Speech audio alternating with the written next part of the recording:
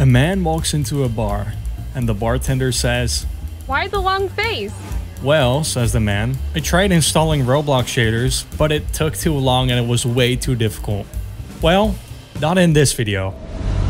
Once you click on the link in the video description, it will send you to this page. Then click on the download icon over here.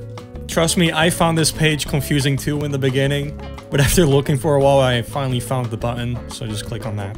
Then click download anyway, and click on save file, and then OK. Now open the folder, and all you have to do is click on the setup file, and it will show you the installer. Just hit next every single time, but when you get on this screen, you can select the quality that you'd like. I highly recommend you click install all. Now, when you open Roblox, you'll see this pop-up on the top of your screen. It will ask you to press home on your keyboard, so do exactly that. The tab will open and click skip tutorial. Now go over here to default preset and click Zeal's ReShade preset Ultra.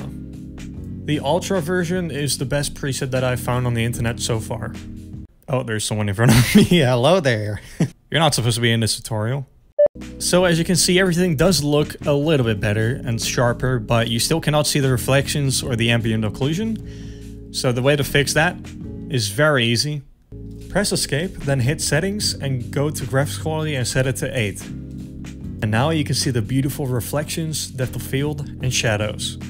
My game is lagging really bad because my computer isn't actually good enough for my own shaders. Now I'll also show Extravi shaders as a comparison.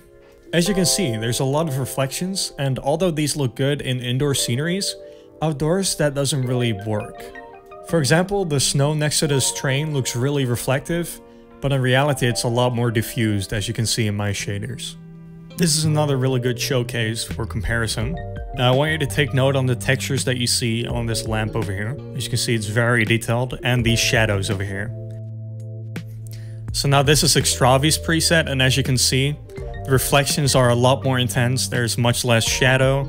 And something else that you can see are these shadows over here that you're not really supposed to see because there's fog over here. You don't actually see this in my shaders.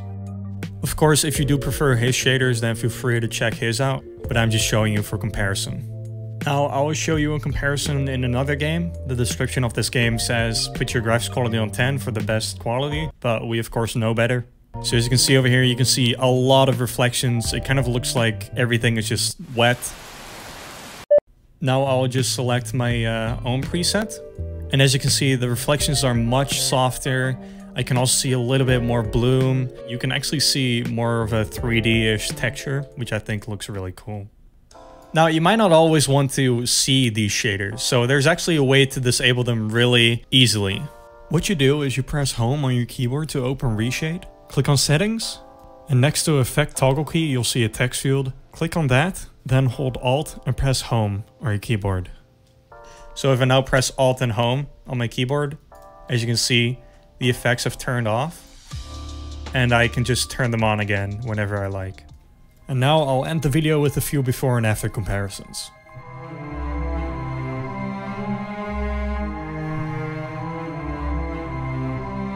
It's also good to note that I keep the shaders regularly updated, so the shaders actually get incrementally better over time.